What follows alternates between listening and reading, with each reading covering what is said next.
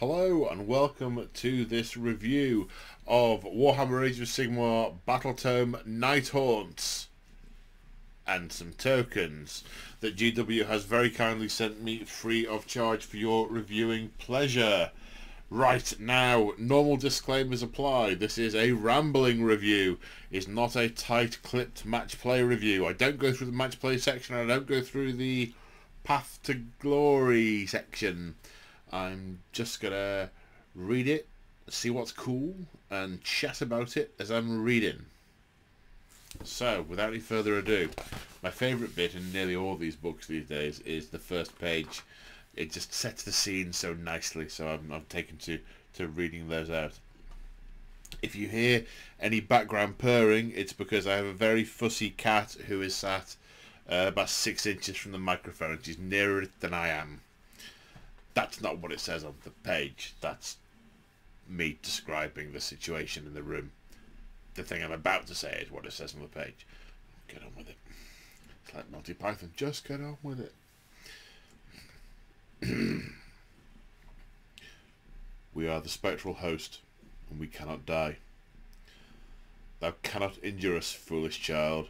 Thy sword is no more threat to us than a spider's strand. Think not that we are weak for all our lack of flesh. That would cost thy life, a life that is but a heartbeat in comparison to the eternity of pain awaiting thee. Soon enough thou shalt find our grip cruel strong, and our blades vicious sharp. Thou cannot torture us, not any more. We are torture eternal. Great Nagash has made it so. The very instruments of our persecution are part of us. We are bent under their weight. Thou cannot hold us back forever, not even with all thine art. Death will find its way, as thou knowest in thy soul, when the truth finds thee in the long hours of the night. We shall pass through the walls of the stoutest fortress to visit our hate upon thee. Oh, there was no escape for us at the end, nor will there be for thee or thy kin. Great Nagash has marked thee for his own. No restful afterlife awaits thee, no paradise. Instead, thou shalt be consumed by a dark Shaishan void, and remade as it befits thy sin. What threat dost thou think to pose to us, living fool? Even thine exorcisms can banish us only for a time. Thy cursed thief gods cast us back only for us to return over and over. The realms themselves, awoken, seek not to devour us. Bodiless, we give them no sustenance. The haunters of the night have long memories, child, and nothing left to cherish but hate itself. We have endured the most horrific of fates, and been shaped by them, been ravaged by them. We have become death. And so we burn forever with the cold vitriol of hatred for people such as thee. We will bring thy final day and visit the chill of the grave upon thee, and thou too may feel true judgment. Look upon our ravaged souls and despair. Cool. So what have we got? Well, there are a lot of nice pictures. I've just been saying this about the Daughters of Cain one, but they've really done some very nice set pieces with the models in these books. Lady Orlando, the Mortarch of Grief. So cool. It does make me want to paint my Nighthaunts.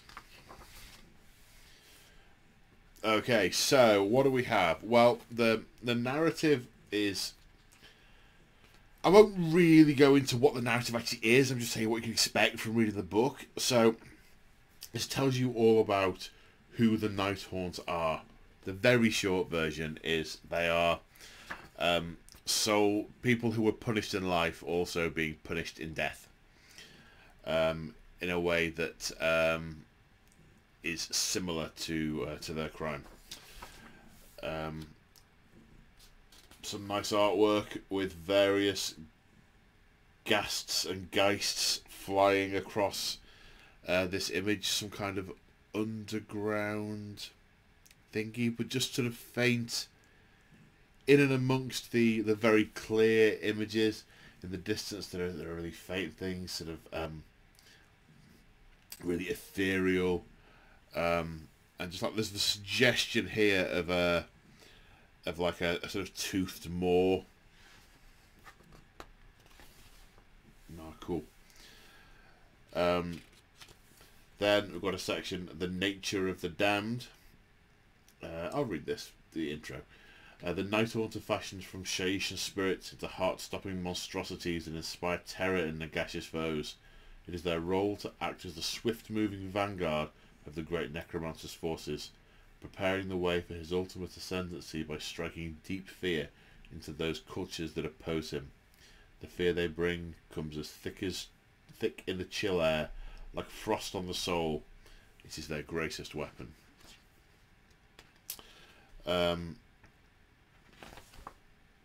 Yeah, it talks about the nature of fear and weakness and strength. So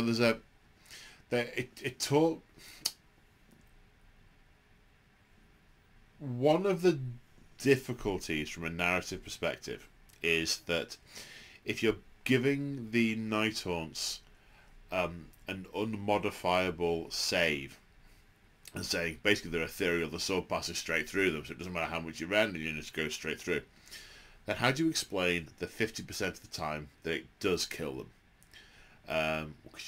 Because back in the day it would be affected by magical weapons only, would be the fantasy battle equivalent. So you either do nothing or normal if you've got a magical weapon.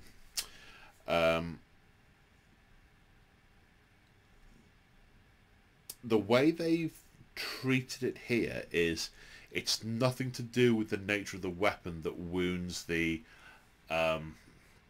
Nighthaunt. It's the fear or courage and the belief in the soul of the person swinging it. If their faith in their god, or their faith in their own strength, or their faith in whatever is strong, that courage, that bravery, it sort of banishes the despair, and the act of that sort of defiance is what disrupts the Nighthaunt, not the actual weapon itself. But if they have fear in their soul, if they're despairing, then that's when their weapons do nothing to them. Which, on first hearing, yeah, that's cool. I like that, and that works if you're playing against cities of Sigmar, for instance, normal mortals, stormcasts. 50% of the time, the stormcast weapons do no damage because they're scared. Daughters of Cain, they fear very little. They really do. And you could go around half the armies, and some of them you go, yep, kind of works for them, and others you go, I'm not sure that works.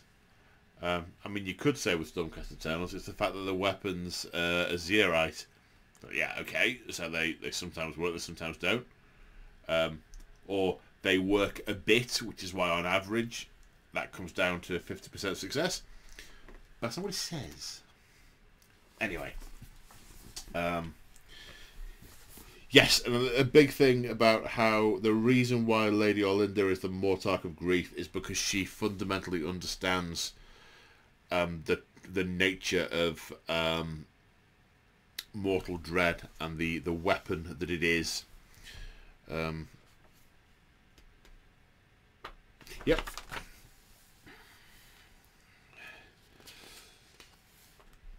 Then there's a bit about Shaiish itself and the fact that it was almost conquered by chaos. Then the Haunted Empire, Shaiish itself, and the various areas in it. Nagashazar, Shadespire, Necropolis of Cartouche, Lethis, which is still a Sigmarite metropolis. Yeah, and it's in a nice sort of purple Shaiishan hue.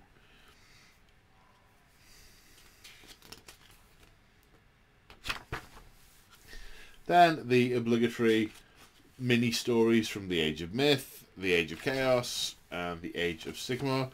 Obviously, there are things in here about the Soul Wars and the the Necroquake.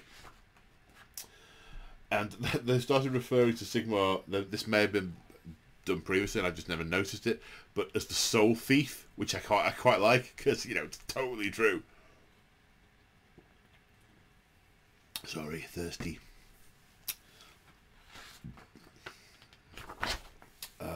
There's quite a few more of these than in other books. There's a bit of a mind to tap there of things to read. I obviously haven't. I guess so many books. I don't get to read them all cover to cover in enough time to do the review.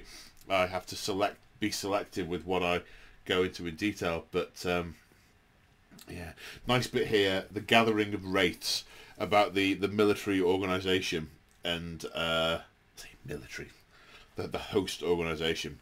So you've got the Shroud Guard are the sort of generals that the Nighthaunt. You've got Lady Ollander, the Mortarch of Grief at the top, obviously, with things like Ulrak the Drowner and the Scriptor Mortis just being sort of off to one side, sort of close lieutenants.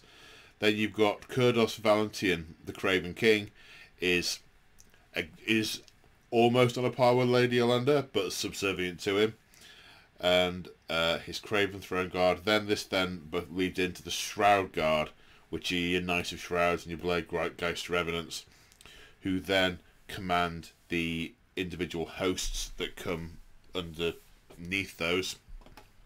The Death Riders, which are Dreadblade Harrows, Hex Wraiths, Black Coaches. The Condemned, Spirit Torments, Chain Ghasts, Chain Rasps, Cruel Ghasts, Cruciators. The Chain Guard, Guardian of Souls and Chain Rasps.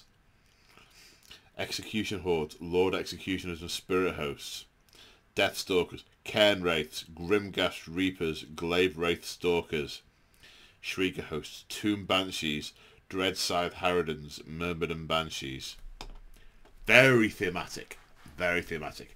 And whilst at the moment I haven't got a large range painted, when I have, I can easily see myself, you know, looking at this going, and I think we'll have a Chain Guard in this army. Dink, Guardian of Souls, Chain Rasps. And a Shrieker Host. Tomb Banshees, Harridans, Myrmidon. Done. Oh no, hang on. Shroud Guard, Blade Geist Revenants. There we go. They write themselves. They really do. Their army list. Now, what we do have for, I believe, the first time, we have the various different hosts. So sub-factions.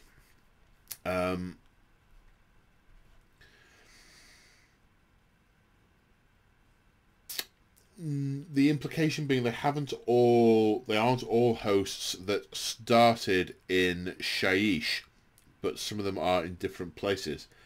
The Grieving Legion is your typical Dark Shroud, Blue Arms, the Royal Court of Doldrum.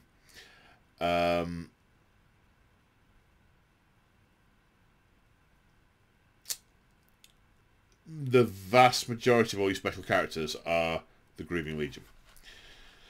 You've then got the Emerald Host. Are these supposedly from the Realm of Life?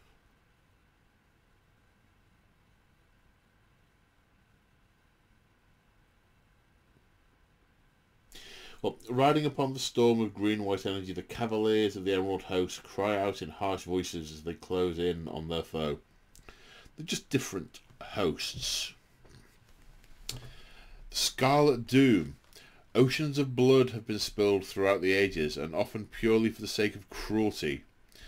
It is not only the spirit of the gore-soaked land that remembers those atrocities, nor only the sights of these massacres that still echo to the howls of the slain. So, sort of, some of the ones that have died in different ways are drawn together and formed. There's sort of an echo of of various past atrocities, and that's quite obvious in the Quicksilver Dead, which is the last one.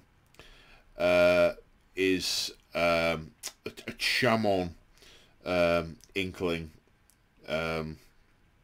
sliding through the air like shimmering snakes come the Quicksilver Dead, a host of silvered spirits, each intent on perfecting the craft of death.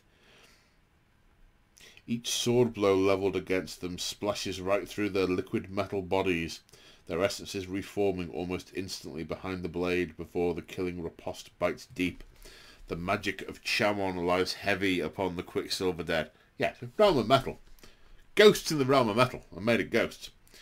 Be quite an interesting modelling project, painting project that. Getting the... Well, it's probably quite a quick time to table. Spray 'em in lab botcher, ink 'em in Nuln, ton of dry brushing, highlights, done.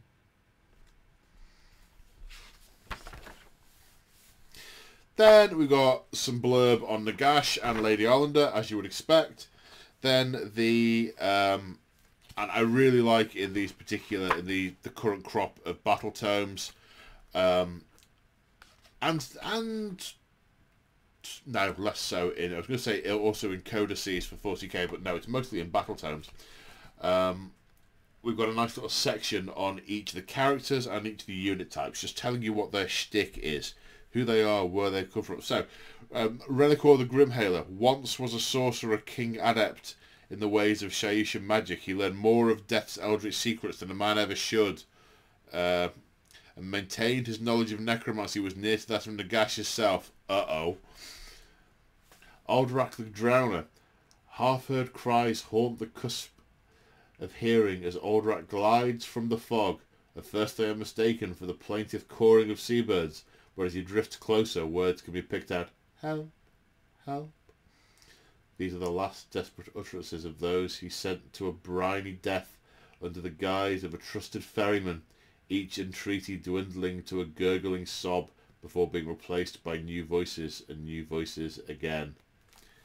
So there's just so much cool in here, so much good. This is what these things are about. Cruelcast Cruciators, Knight of Shrouds, Dreadblade Harrows, Hex Wraiths. You know, you want to know what the unit is, what its thing is, why it does what it does, where it comes from. It's all here. And then we've got a nice double page spread here with 6 units on it. So, you know, 1, 2, 3, 4, 5, 6. And a nice bit of artwork for each one. And we've got same sort of thing. Tomb Banshees, Cairn Wraiths, Guardians of Souls, Lord Executioners, Chain Ghasts, and Spirit Torments. Then it comes into some of the same sort of thing, but from other unit types. Scriptor Mortis, Glaive Wraith Stalkers, Grimghast Reapers, Chain Rasps, Spirit Hosts, Bladegeist Revenants, Mirrormorn Banshees, Dread Scythe Harridans. You get the gist. They're all explained to my satisfaction. Then we've got some more nice little set pieces with minis. We're into the picks now. Lady Ollander, Kordos Valentine, Alrak the Drowner. I can't decide whether I like Alrak or not. Oh yes, I can. I've just seen his oar is paddling through spirits. That's just sold it for me. We've got some examples of different spirit hosts. So, Quicksilver Dead. This is all the etherealness is metal on this guy. The Emerald Host, the Revenant, the sort of spirity wisps are in. I've got that green tinge to them rather than the bluey one. Scarlet Doom, the Bladegeist Revenant. It's all red and shiny, like it looks like a dark cowl that's just been soaked in blood. Not that I have an exact frame of reference for what that looks like, but it gives me that impression. Very cool.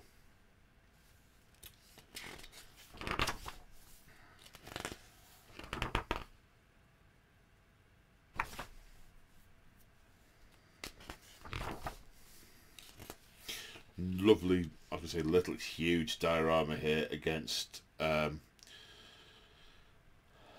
Hammers of Sigmar. That's cool. Then the painting guide, we've got different techniques for various things. So there's the Blue Spirit technique, which is goes on about Corax White and Nighthaunt Gloom and Iron Rack Skin and Deepkin Flesh. Then the Green Spirit talks about Corax White, Hexwraith Flame, Longbeard Grey, and other. Yeah, it's how to do the different types of spirit, how to paint rusted metal, verdigreed brass, different variants of cloth. So there's a Rhinox hide variant, a Skaven Blight, Dinge variant, an Abaddon Black variant, which is sort of blue highlights, I want to say. A whole bunch of different variants, which is nice. Same with weapons. Bloodied blades, corroded blades, green ethereal blades, balefire candles, lantern glow. Yeah, it's all good stuff. Right, we're now into the rules. So, battle traits. Now this is where I do have a bit of a frame of reference, because I have played some games with them in 3rd Ed AOS with the previous Battletome. There's stuff that's similar and there's stuff that has changed altogether. Or conceptually stayed the same but changed in the way it's delivered. So, Nighthaunt processions. Yes, you get to choose either Grieving Legion, Emerald Host, Scarlet Doom or Quicksilver Dead. And I'll go on to those when we get to them in the book. Aura of Dread. Enemy units that are within 3 inches of a Nighthaunt unit are terrified, which means they cannot issue or receive the Inspiring Presence command.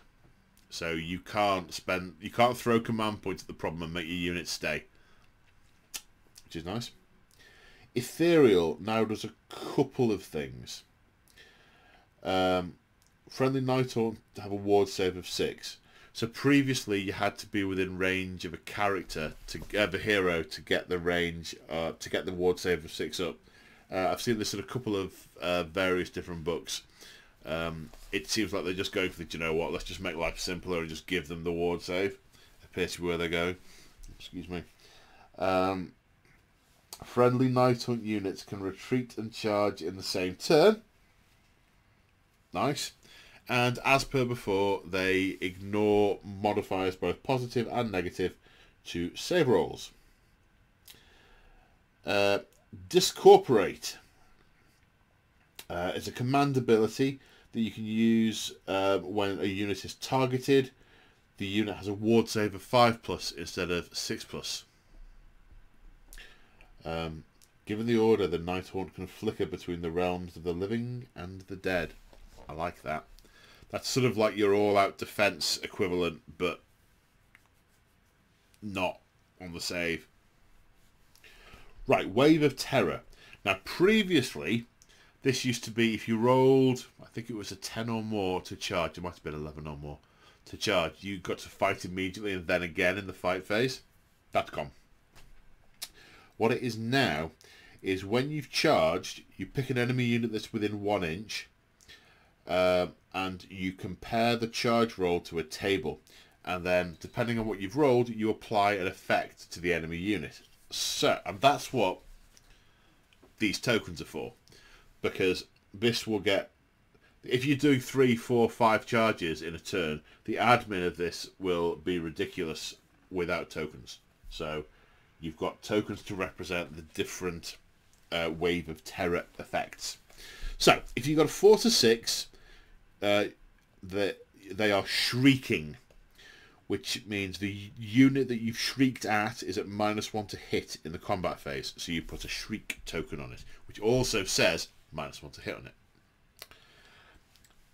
it. 8 or 9, they are stunned, and -1 from their save throws in the following combat phase. So they can't move as quickly, they're being shivved up more good and proper. Stun tokens with -1 save written on them. 10 or more, they are petrified. They gain the fights last effect in the following command phase. Again, token, petrify. Now, you can choose to apply one of the lesser results if you roll a higher one. So if you've rolled 10 plus for petrify, you could choose instead to make them stunned, because petrify is higher on the table, so you could go, actually, they're not going to be petrified, they're going to be stunned.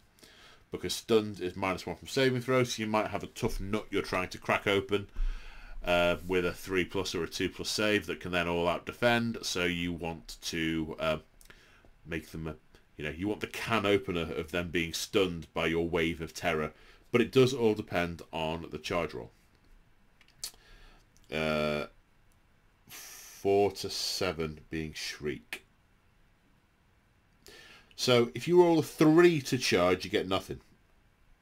Because if you have to be more than 3 inches away and you've got to finish within half an inch, you could be more than 3 inches away and roll a 3 and then be in. So yes, nothing if you roll a 3. Right, 2 more battle traits. Frightful Touch. If the unmodified hit roll for an attack made by a friendly Nighthaunt is a 6, the attack wounds the target automatically. Do not make a wound roll. So it's not a mortal wound, so it doesn't bypass their save, but it does wound them automatically. I'm not quite sure. All the others make perfect sense and seem to work. That one feels a little bit unnecessary to me, but a bit OTT. I don't know, haven't played them yet, but... And then Vanishing Phantasms. So before you had a rule where you could keep, for every unit you deployed, you could keep 1 in reserve. From what I've seen, that's fairly common in the second ed Battletomes. This now basically says, at the end of deployment, before you determine who controls objectives, you can take up to 3 units off the board and then put them into reserve. So you can't put some chain rasps on an objective and then go, oh no, they're Vanishing Phantasms, but I control the objective. So you take them off before you determine who controls the stuff. Okay, so command traits. Shades of Death and Nighthaunt Hero only. Lingering Spirit has a ward save of 4+ versus mortal wounds. Terrifying Entity. Enemy units are terrified if they are within 6 inches of this general. For the purposes of the Dread Aura, the Aura of Dread battle trait. Only affects Inspiring Presence. I don't know. Oh, well, who knows? That might be having a significant effect. Ruler of the Spectral Hosts. Once per battle at the end of the movement phase, pick a summonable unit that's been destroyed. On a 4+, a new replacement unit with half the models is added back to your army within 12 inches of the general. Hatred for the Living. Reroll hit and wound rolls for melee weapons that target enemy units that do not have the death keyword. Oh, Spiteful Spirit. At the end of the combat phase, if the general takes wounds that were not negated, roll a number of dice equal to the wound characteristic of the general. For every 4+, each enemy unit within 6 inches suffers 1 mortal wounds. This Geist's bitter resentment of its cruel existence is palpable and could be channeled into a vengeful curse to punish those who would do it harm. They're all good. They're all good. Cloaked in Shadow. The general cannot be picked as a target for a shooting or combat attack by more than 1 unit per phase. Interesting. Right, Artifacts of Power. There's a few different ones of these. Relics of the Underworld. Nighthaunt Hero only. Cloak of the Waxing Moon. Subtract 1 from the attack characteristic of melee weapons that target the bearer. Pendant of the Fell Wind. Subtract 1 from wound rolls for attacks made by melee weapons if they're within 3 inches of the bearer. Midnight Tome. Wizard only. Once per battle.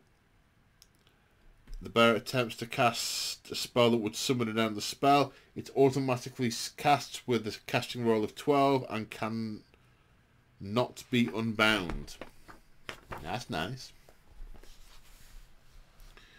Weapons of the Damned. Nighthaunt hero only. Shadow's Edge. Pick one of the bearer's weapons. Unmodified hit roll. Wound roll is 6. The attack is does D3 mortal wounds and the sequence ends. Reaper of Sorrows. Pick one of the bearer's weapons. Before the bearer attacks, pick an enemy unit within 2d6 inches, within an inch.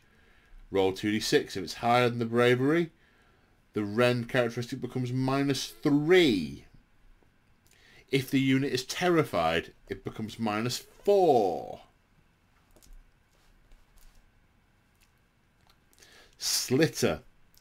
When you pick the bearer to fight for the first time in a turn, before the bearer makes a piling move, you can pick one enemy model within an inch and roll the dice. If the roll is greater than the model's wound characteristic, the model is slain. The description for this is nice. Forged from the shivs and cutthroat razors of 1,000 serial killers, the dagger is murder made manifest.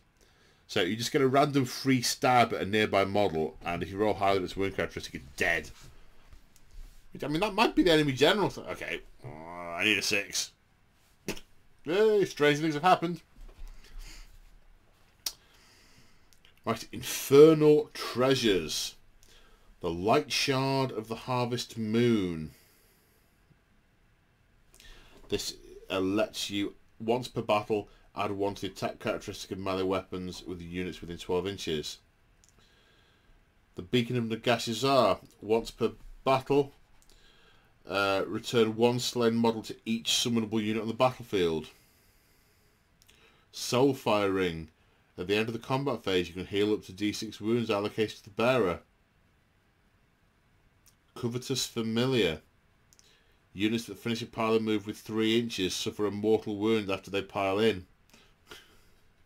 The spiteful poltergeist swirls around its master's essence, lashing out at any other soul that draws too near.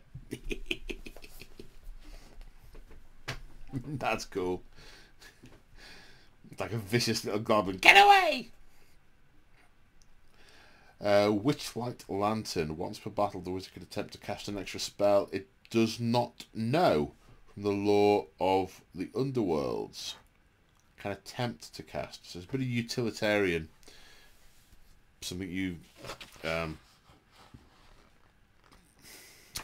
might want that you know you haven't taken.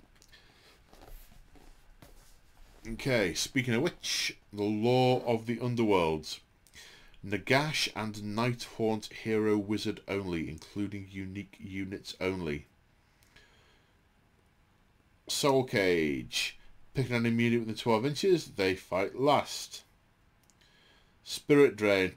Enemy unit within 18 inches, roll a number of dice equal to the number of models. For each 6, the unit suffers a mortal wound. Cash in number 3, please. Life Stealer. 12 inches, 1 enemy unit. Suffers D3 mortal wounds. You can heal a wound for each mortal wound that was allocated and not negated by the spell. Seal of Shaiish. Very similar to the Sea Lion of Shaiish, but with a differing number of ears. Pick a friendly Nighthaunt unit within 12 inches. The unit has a ward save of 5+ to your next hero phase. Shade Mist. 12 inches. Pick a friendly unit. Subtract 1 from wound rolls to them. Spectral Tether. Remove the caster from the battlefield and set it up on the battlefield more than 9 inches away from enemy units. Cannot move in the following movement phase. Very handy at repositioning. Now there used to be a general. I remember now. There used to be a generic command.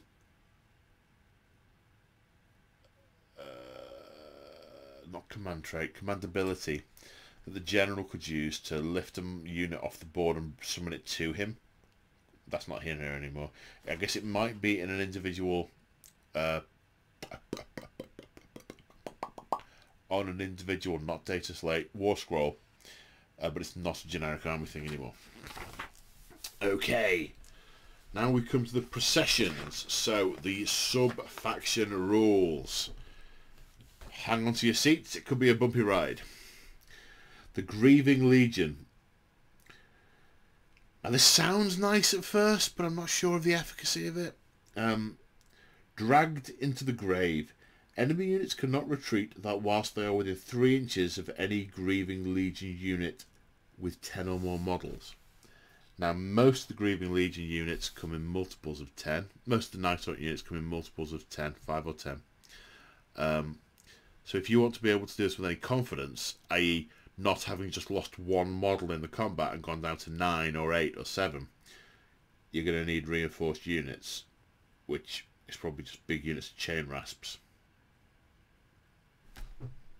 It's alright.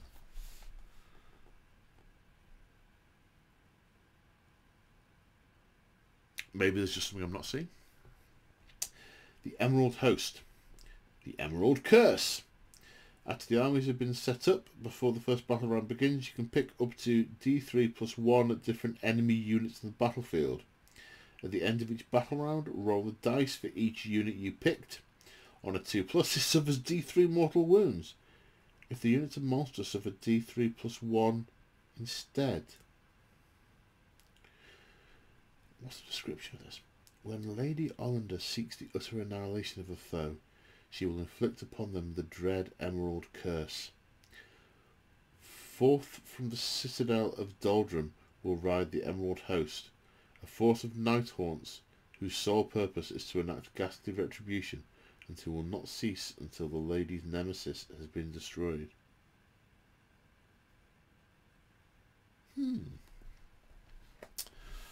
Okay, the Scarlet Doom. Vortex of Frenzied Violence. After friendly Bladegeist Revenants make a charge move, pick an enemy unit within an inch, roll the number of dice equal to the number of models from the charging unit. For each 5+, the target suffers 1 mortal wound. So, go big on Bladegeist Revenants, charge stuff, do mortal wounds to them. The Quicksilver Dead. Artisans of Harrowing Death. Ward rolls cannot be made for wounds caused by attacks made with melee weapons from friendly Dreadscythe Harridan units.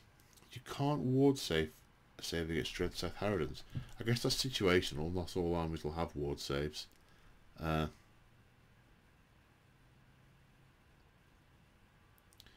Grand Forged Cities of Elixir. If I remember rightly, was it in the Mortal Realms anthology or was it in the Realmgate Wars?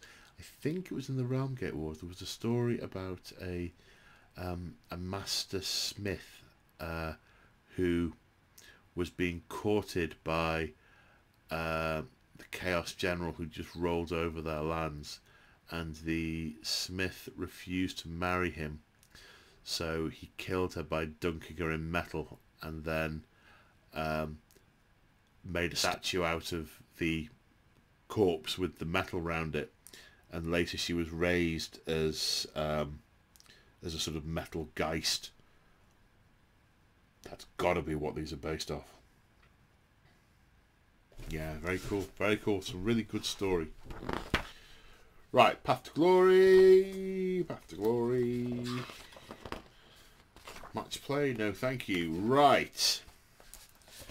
Now we're on to profiles and points. I mean, Nagash. How many points is Nagash now? In here. I'll just look for the one that's 4 figures. Oh, not quite. He's only 955 points. The 955, the extra 5 makes all the difference. I mean, what to even say? 16 wounds, 3+ save, 9 each move. He can attempt to cast 3 spells.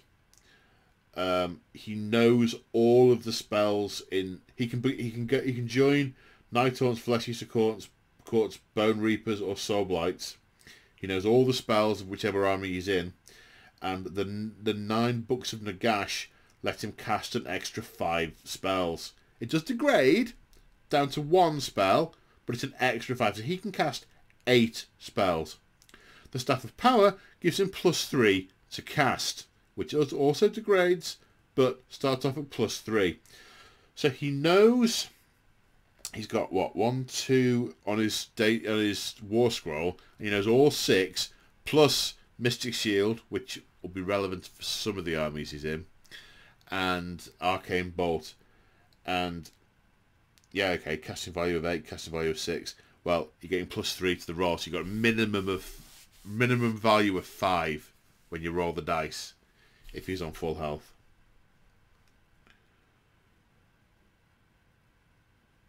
Invocation of Nagash. To start your hero phase, pick 5 different friendly summonable units. Each one regains D3 wounds or equivalent slain models.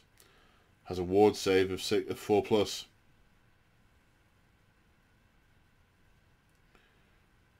I mean, yeah. I mean, it's Nagash, isn't it? Well, it's the slightest fragment of his consciousness. The slightest. A little bit like a little metal hook that's been broken off in a battered police car that some kid throws back out of the car, and then the metal robot walks up and the little bit of hook just melts and goes bloop back into his foot. Lady Olander, the Mortarch of Grief. So Staff of Midnight, 4 attacks, 3+3 +-2/2. The Spectral Claws of her attendants, 6 attacks, 4/4 -1/1.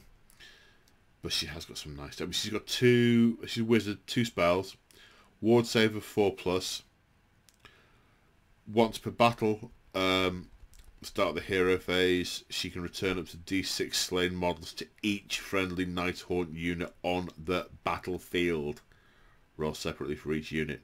No rest for the wicked. She's the Mortarch of Grief. Oh, and she has a rule called the Mortarch of Grief. Roll a dice each time an enemy unit issues a command within 12 inches. On a 5+, the command is not received, but still counts as having been used, and the command point is lost. Chosen by Nagash to serve as his Mortarch of Grief, Lady Olander's very presence serves as a psychological weapon of terrible potency. Ah! Lifting the Veil. At the start of your shooting phase, you can pick 1 enemy unit within 12 inches and roll a dice. On a 2+, it suffers a number of mortal wounds equal to the roll. Add 1 to the number if it's terrified. So there are some rules in here that build on the terrified thing. If any enemy models are slain by this ability, you can heal up to D3 wounds allocated to this unit for each enemy model that was slain. He's only got 7 wounds. So if you've got her down to 1 wound, then at the start of the shooting phase, she just looks at you within 12 inches and yeah, gets a lot better. Oh, I suppose it depends how many wounds that they've got. If you've got 1 wound models, then you're gonna get 2, 3, 4. She's gonna be fine. Grief Stricken is a spell. Pick an enemy unit, -1 from hit rolls, and add 1 to hit rolls for units targeting it. So they're very sad. They don't hit as well and they get clobbered much more easily. Good old Lady Olander. Note to self, paint her. I've got most of my Nighthaunts are built and undercoated, ready to use. Kurdos Valentinian. He's more of a fighty person, really. He's got some spectral companions as well, but his sepulchral scepter, 5 attacks, 3+, 3+, -3, 3. He is a beast. At the start of the battle round, so his rule, if I cannot rule, none shall rule. basically gives you a chance of stealing your opponent's command point to start the turn, which I like. It's like, on a 5+, yoink. Yeah. Excuse me. Olrak the Drowner. The Deathwood Ore, 3-inch range, 4 attacks, -3. 3+3 -2 D3. What can he do? Passage through the underworld. Oh, this is a mechanic that lets you redeploy Nighthaunt units. It's a command ability though, so it costs you command points. And it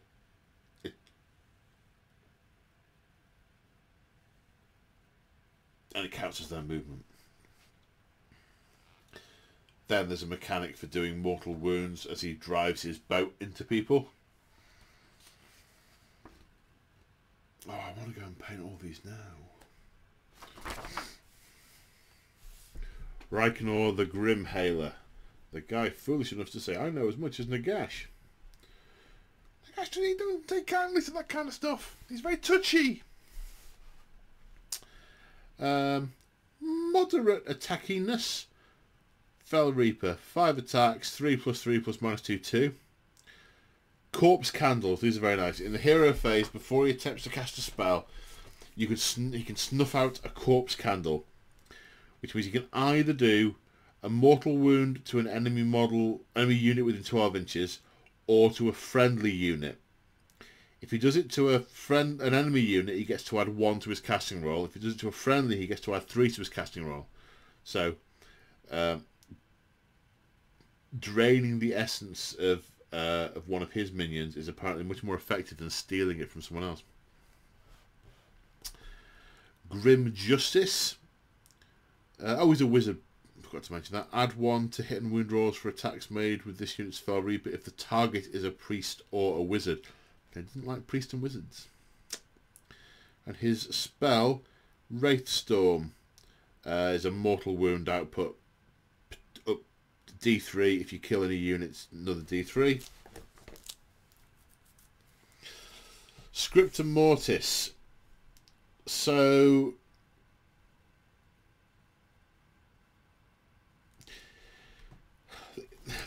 he's a little bit complicated. He's not very good in a fight. He has a method of passing off mortal wounds to nearby units, but his main thing is in his hero phase he can judge an enemy soul. He's writing down he's writing their story, because these guys were historians who gave what they considered to be an historically accurate rendition of things that had happened in the past. Nagash considered it to be biased in favour of Sigmar, so he's got them rewriting it all in their death. And anytime they write anything he doesn't like, he comes along and slaps them and they have to start again. But what they can do is they can write the end of someone's life nearby, and it starts to play out and become real.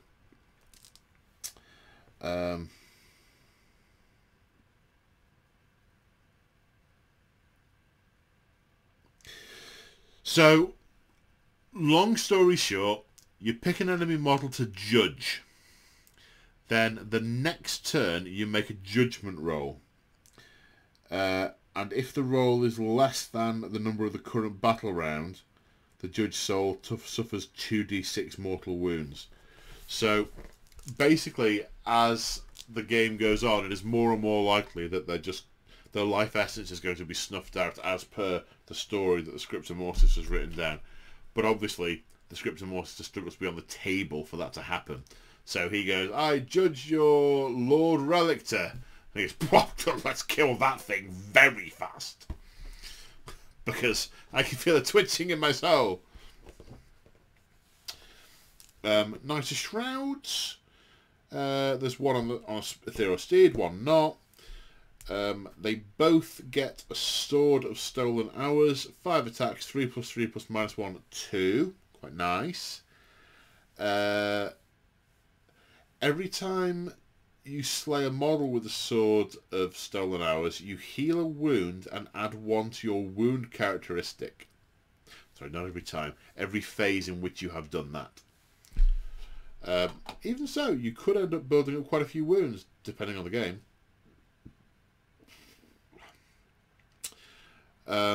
So the one on foot has got the Spectral Overseer ability.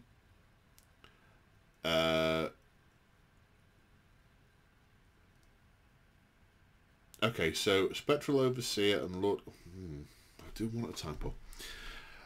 Basically, once per battle round, he can issue, redeploy, or unleash hell without spending a command point. Then, in the command phase, you can double bubble him with another unit, with a Nighthaunt summonable unit, to say, right, he's going to attack, and then they're going to attack before your opponent gets to go. The Knight on the Steed does that as well, except for doing the redeploy or unleash hell, he gets to issue all-out attack. I guess that makes sense, because he'll be charging on a...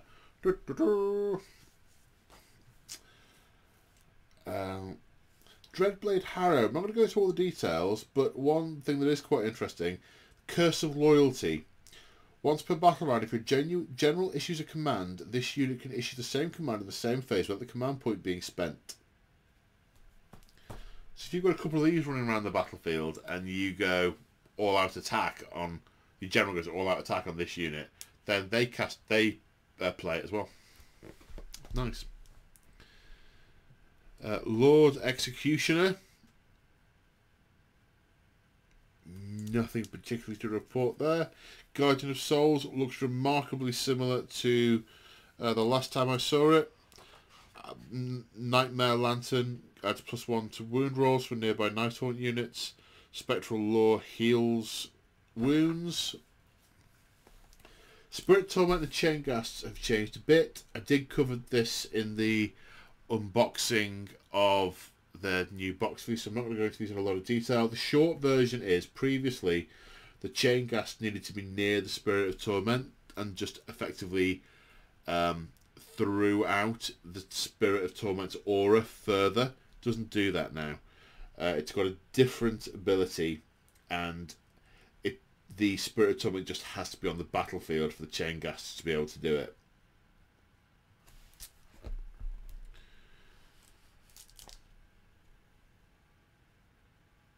Tomb Banshee. She's still got the piercing scream, which is, it's fine.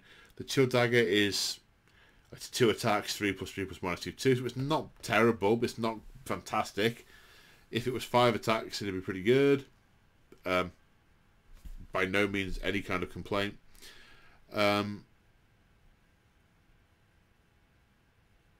Has an interesting effect. The Ghostly Howl, you can only use it in your turn because it's the end of your charge phase. But basically, you can pick a unit within 12 inches, enemy unit, and on a 4+, then issuing them command points costs double. Sorry, 1 extra, so double. Cairn Wraiths. OMG.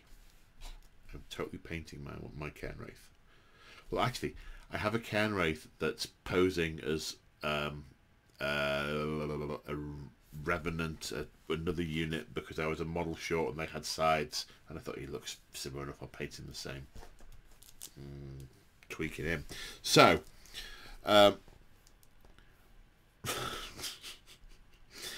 is Cairnock Scythe. Range 2 inches. Attacks special. 3+, 3+, -1, 2. Nothing like range. No, it's alright. The attack characteristic of the unit's Cairnock Scythe is equal to the number of enemy models within 3 inches of this unit when the attack is made.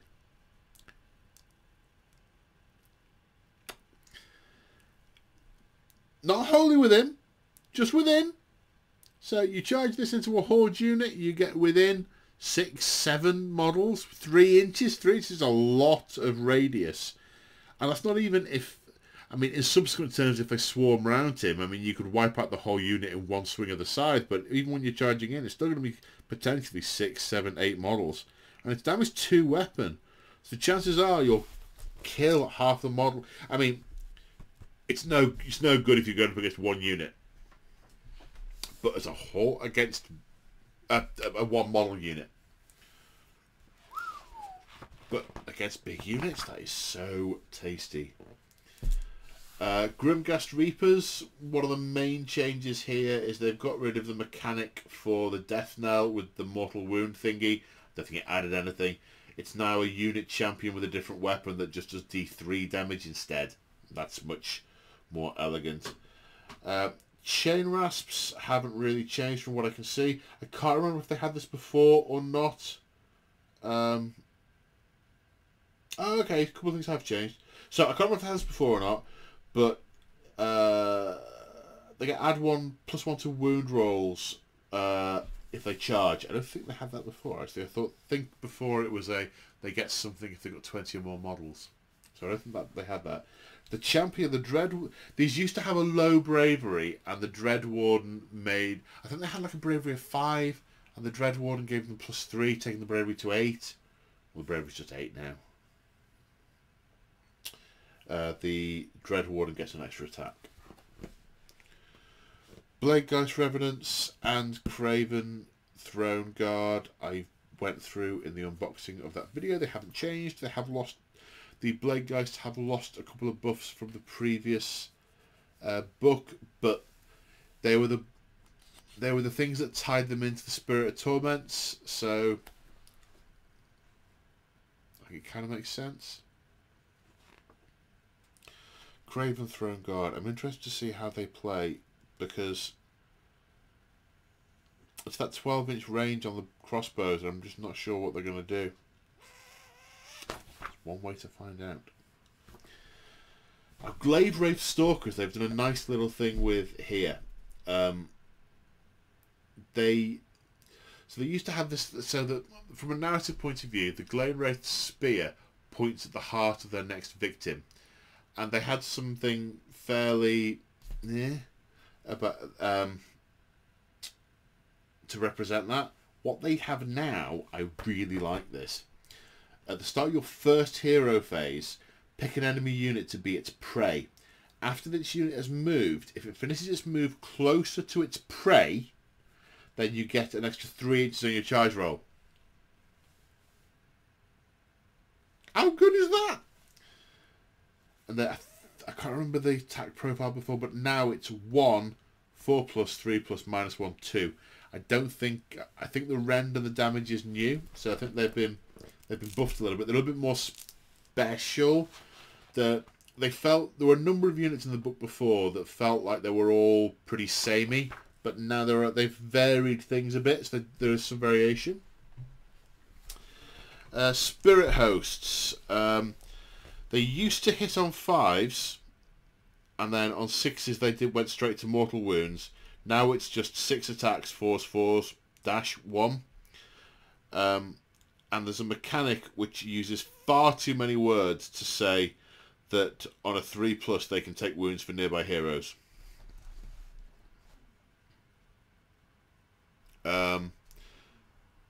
The Mermorn Banshees, nothing...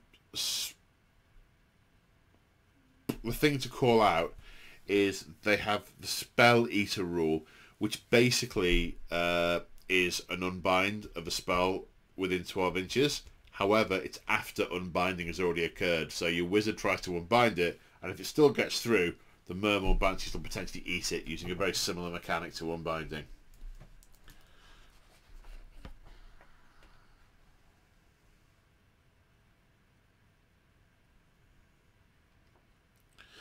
The Dreadscythe Harridans.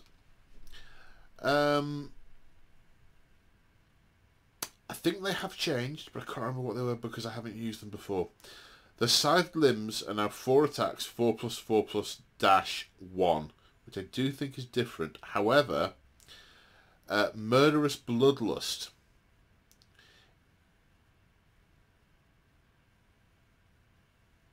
If, when they attack, they are within 6 inches of enemy models that have wounds allocated to them, or any units that have had models slain that turn, then they get +1 to hit and +1 to wound.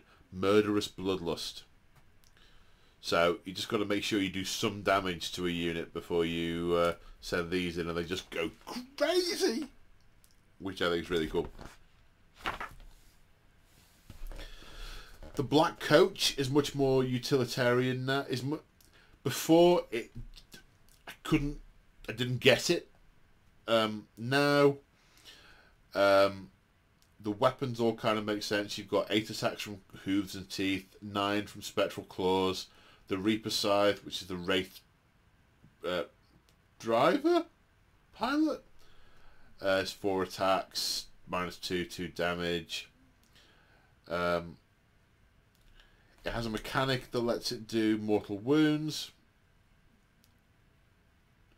It has a mechanic that lets you redeploy it on the battlefield, Nimbus of Power, instead of making a normal move or a retreat. So it can travel through the underworlds. And it has the Evocation of Death rule, which is a bit clunky, but when you set it up for the first time, put a dice beside the model. Every time an enemy model dies or flees within 12 inches, increase the value of the dice by 1 to a maximum of 6.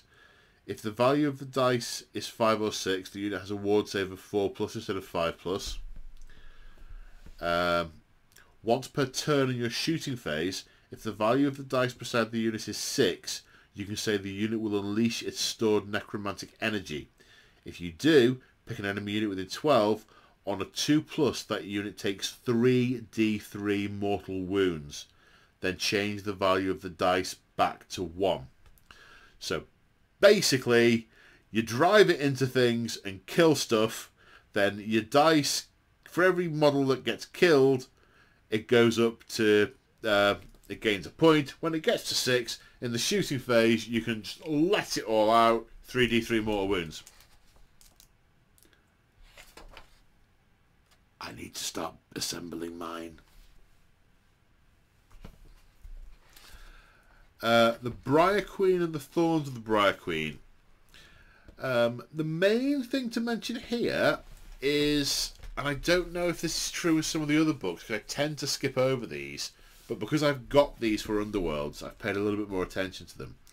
The Thorn, because when I was building my Nighthaunt army, I looked at whether or not it was a practical thing to include in the armies I was building, and I concluded it wasn't. However, the Thorns of the Briar Queen, which is a model of a unit of 6 models, which is Varkalv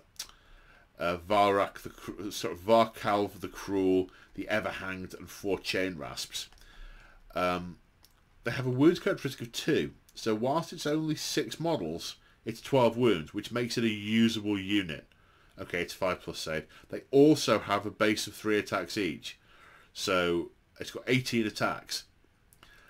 The Briar Queen has got some nice little abilities. So, I mean, she's got a shooting attack, which is a -3 rend. That's only 1 damage, but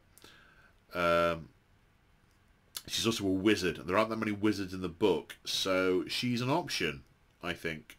She's practical and not so fiddly anymore as she was before. And the Thorns, you can move her around with the Thorns of the Briar Queen and not feel like it's just pointless. That it's so small, it's a nothing. Okay, Hex Wraiths. I was hoping for something kind of big and different because I've had trouble with my Hex Wraiths. I can't get my head around them. They're alright. So, 2 wounds, 4+ save. The Spectral Scythe is 2 attacks each, 3+3+, -1, 1 damage. Hooves and Teeth are 2, 4+, 4+.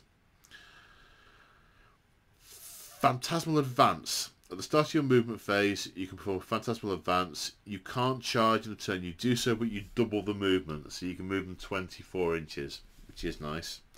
So they're definitely a manoeuvring unit. When it makes a charge move, it can do D3 mortal wounds on the charge. So I think if you're wanting these to do anything, you probably need a unit of 10. You need to have a couple of ridey characters going with them. But they can move. They can move, and they're going to need something with them to keep them patched up as they take casualties, because as they range further ahead, they're going to draw fire. So I think my problem was I didn't build the army enough around the idea of a dead cavalry charge. Oh, hello. You can see a tail wandering past the screen. Right, so I'm not going through the endless spells. So the pitched battle profiles. Call outs, I suppose. The Black Coach is 335 points. Lady Ollander is 340. Nothing else particularly jumps out at me. The Dread Scythe Harridans are battle line in a Quicksilver Dead army, as you might expect. Now here's interesting. The Craven Throne Guard are battle line if Kurdos Valentian is part of your army. It does not have to be the general. Now they were his hired thugs who went round and offed people for him. So I like that. I like that. Blade Geist Revenants are battle line of Scarlet Doom army.